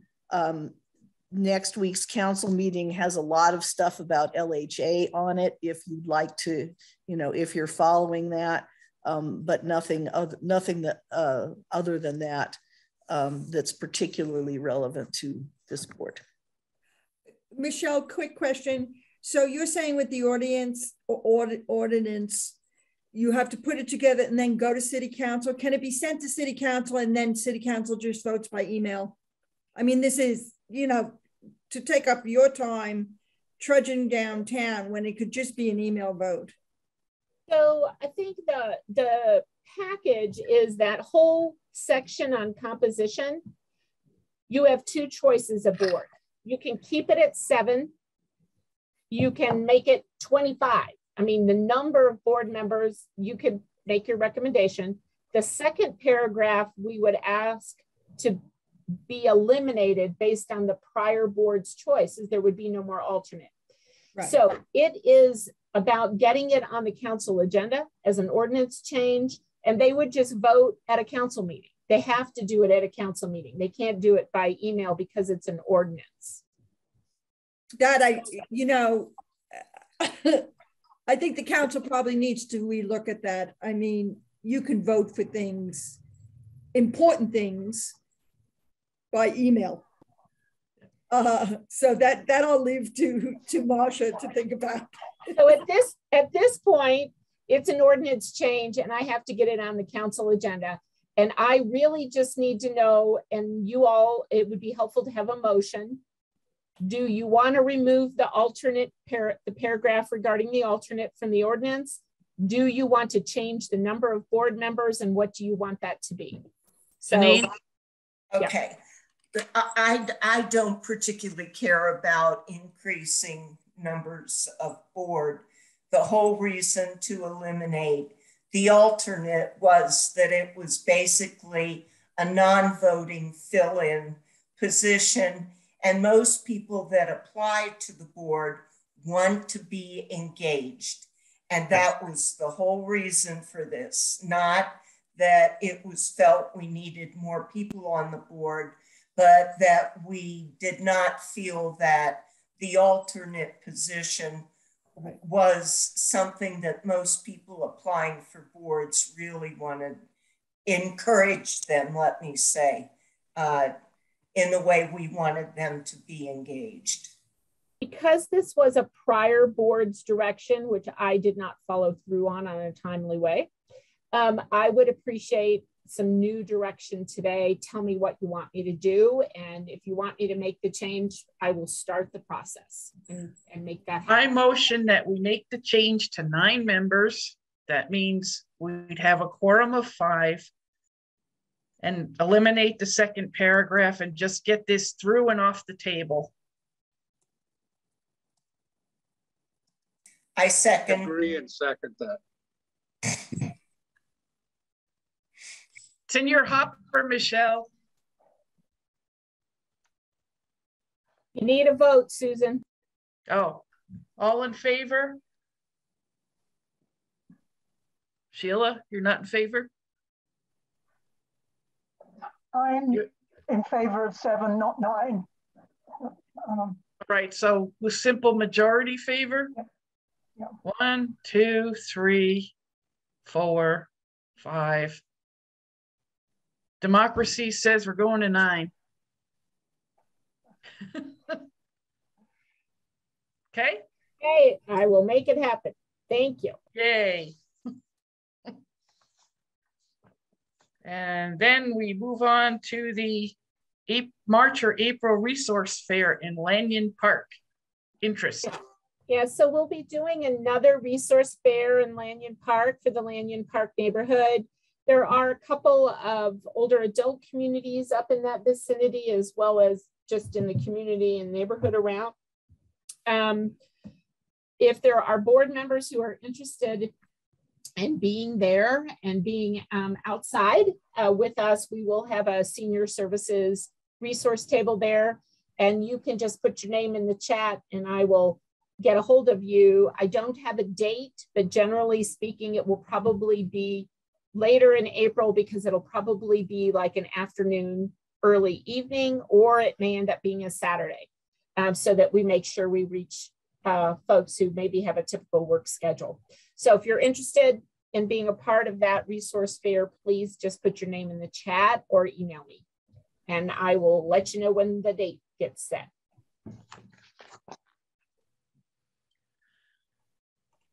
Okay, any other new business from anybody? So now we're on to the supervisor report. So I just want to make this really quick. I have a list from the last Get Acquainted. If anyone is willing to make those calls, Susan, I'll scan it and send it to you. Thank you.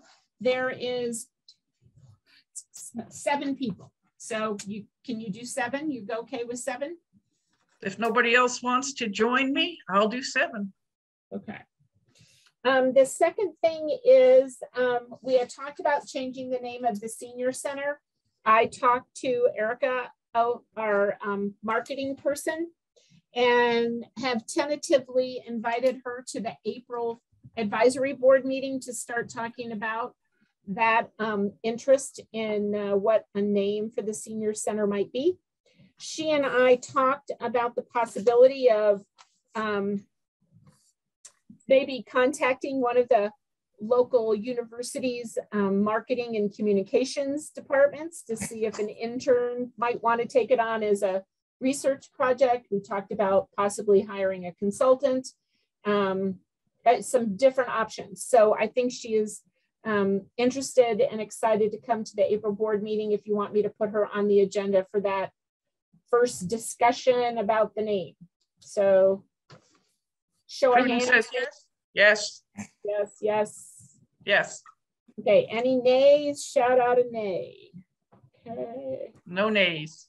No nays. And then just the last thing is I have officially put in my letter of retirement, and June 3rd is the date I have selected. So just to let you all know that, and that's where I'm headed.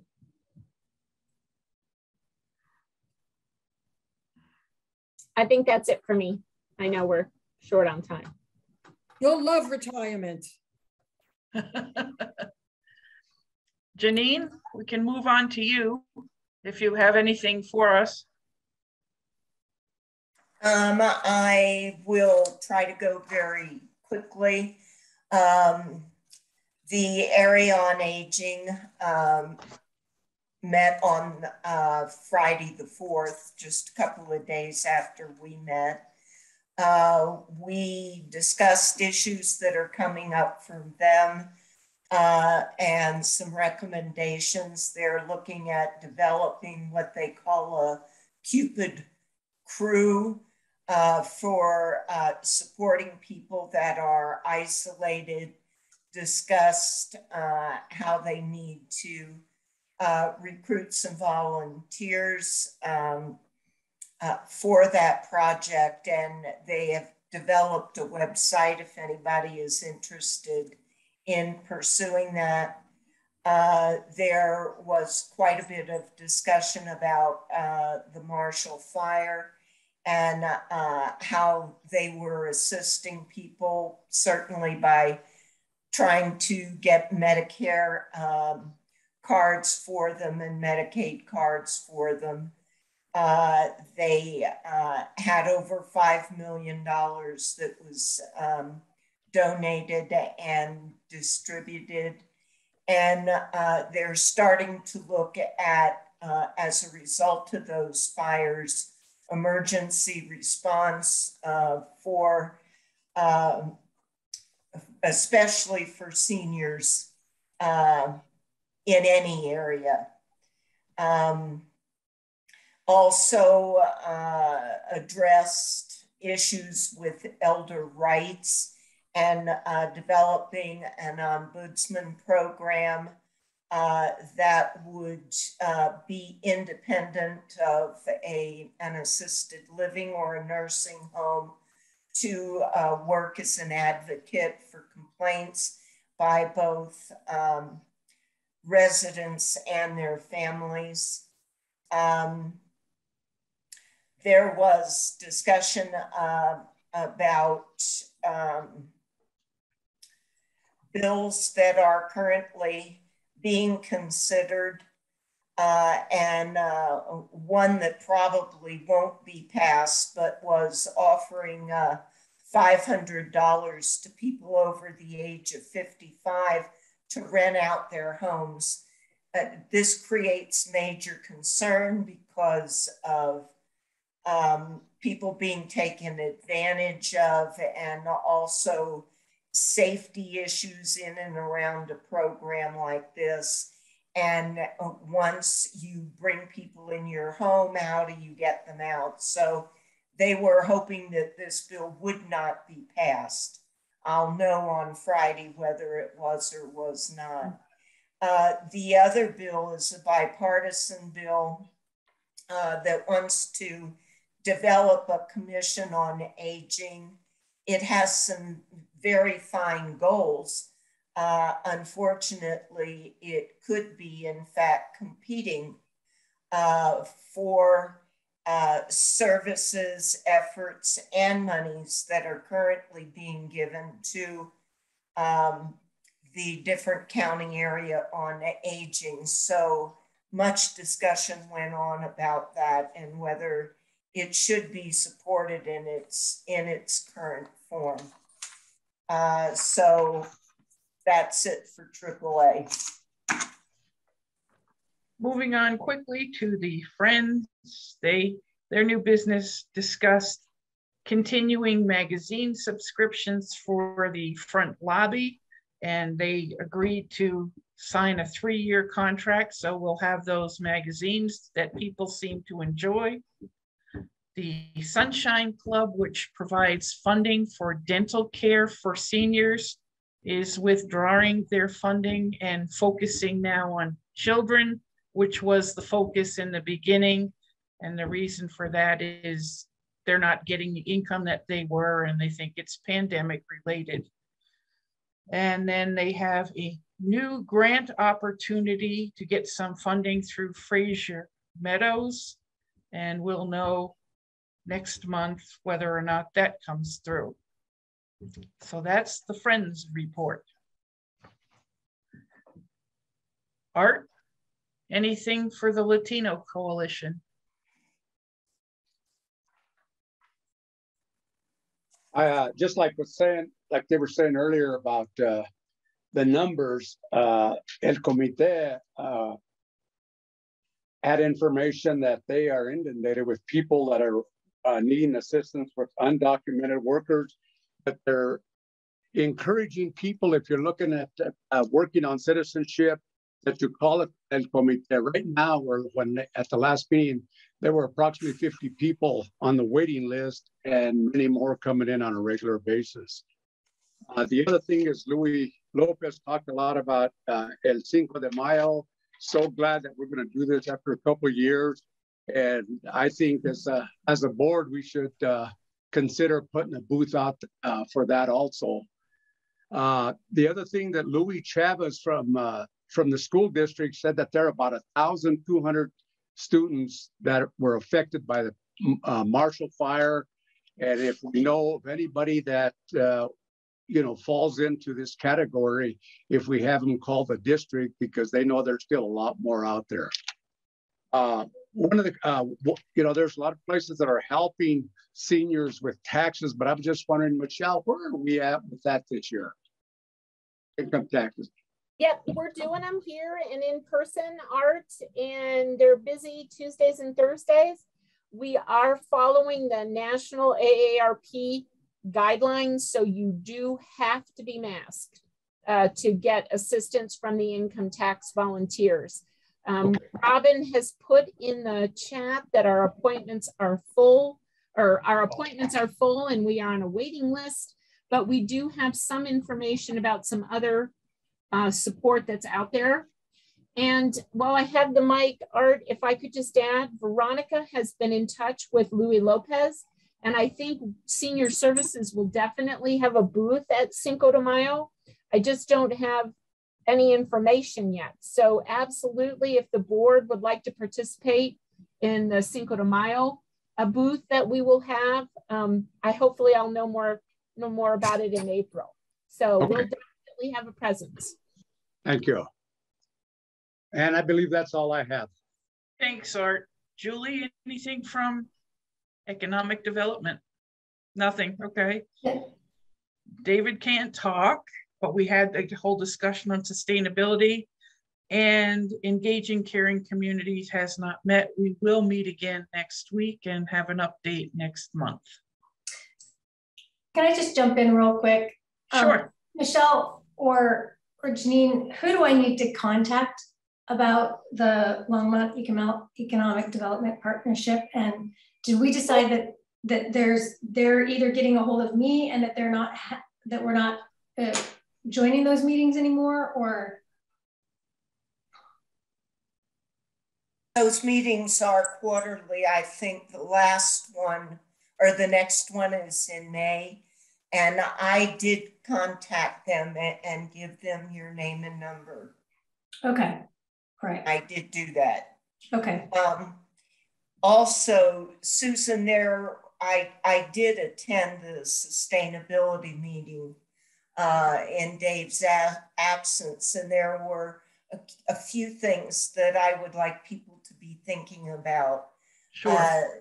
The presentation was really focusing on recycle and compost, but the electrification goals for the city are still proceeding very aggressively.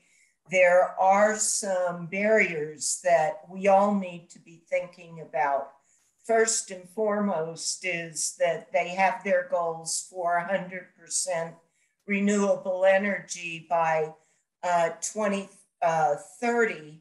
However, when they did a survey, a majority of individual people were not willing to convert what they had until whatever they use, be it a gas furnace or whatever, breaks down and they have to actually get a new system.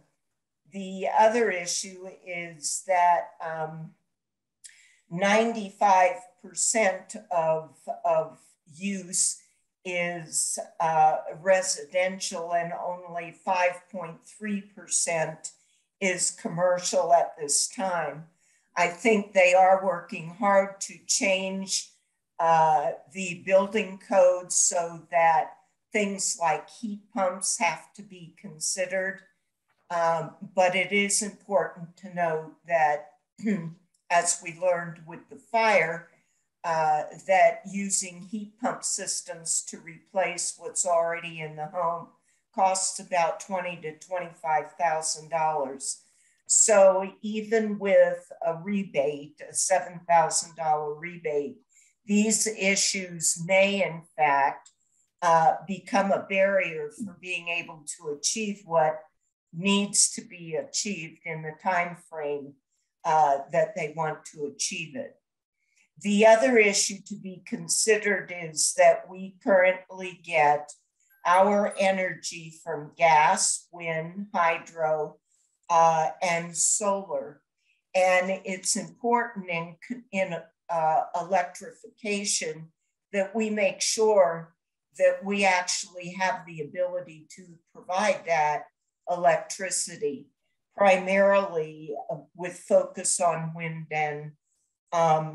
and solar, because frankly, our water levels are going down, and what's available with hydro as our drought conditions in the mountains increase really and truly need to be considered and to be looked at. So is it realistic to believe that in 8 years, we're going to become electrified?